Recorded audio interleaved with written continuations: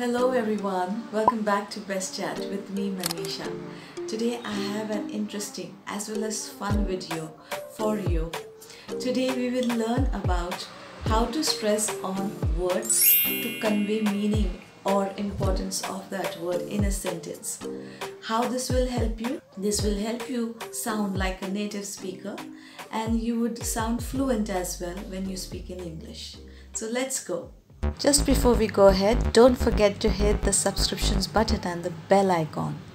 I'm going to give you just one sentence and we are going to focus on each word in the sentence to convey the meaning differently each time we stress on one particular word. Let's look at the sentence. I never said that she stole the money. I never said that she stole the money. Now in this sentence, we are first going to stress on I.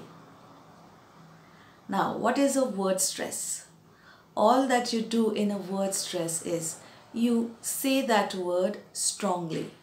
When I say strongly, I mean to say I stress on that word, meaning I say it loudly and I put a little more pressure on that word. Right? So for example, I'm going to now stress on the first word, that is I.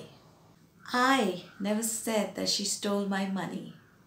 I never said that she stole my money. Here I'm stressing on the word I. Now look at the meaning. The meaning changes over here when I say I never said that she stole my money. What I mean to say is, it's not me who has said this, that she has stolen my money. It must be somebody else. So when you stress a particular word, it conveys a different meaning or a particular meaning. So now let's look at a stress on the second word. I never said that she stole my money. Now look at the word never. When you stress on this word never, it conveys a different meaning again. I never said that she stole my money. Means I didn't say it in the past, I didn't say it now, or never, ever. I have never said that she stole my money. Now let us stress on the third word in the sentence. I never said that she stole my money. I never said that she stole my money. Meaning, I never said it. Maybe I have written it somewhere, or maybe I have just thought about it, but I did not say it. You're getting it, right? How you are conveying the message or conveying the meaning in a sentence when you stress on particular words. Alright, let's move on. Now let us stress on the next word. I never said that she stole my money. I never said that she stole my money. I may be referring to somebody else, but I didn't particularly say that she stole my money. Right? So look at how the meaning is conveyed when you stress on different words. Now the next word. I never said that she stole my money. I never said that she stole my money. Maybe she had just kept it somewhere or she had just seen it, but she did not steal the money. I don't mean to say that she stole the money, right? Now let us look at the next word stress. I never said that she stole my money. I never said that she stole my money. Now look at the stress on the word my. What I mean here is, maybe she has stolen somebody's money. I didn't say that she stole my money, right? Okay, now let us stress on another word.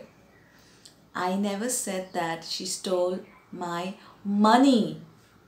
I never said that she stole my money. Well, now here I am stressing on money. I don't mean to say that she has stolen my money. She must have stolen something else, like she has stolen anything else, but she has not stolen my money.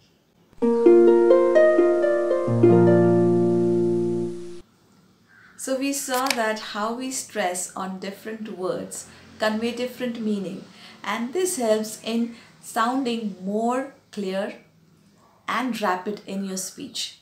So all you need to do is keep practicing daily with the sentences that you need to use during your conversation. So I'm going to give you some sentences for practice which will help you to stress on different words in a sentence and convey different meanings. You can also do it with any sentence that you have in English.